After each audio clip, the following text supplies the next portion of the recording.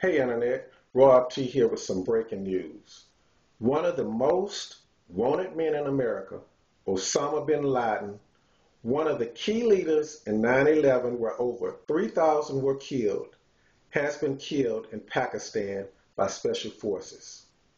It's been confirmed that the U.S. has his body in custody and a true victory has been achieved on the war against terror.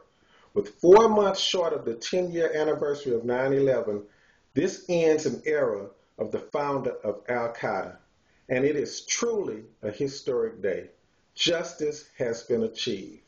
So we salute the troops and the President of the United States of America. And I like to say, God bless America. Leave your thoughts, your comments, and your concerns down below. Tell me what you think about the latest developments.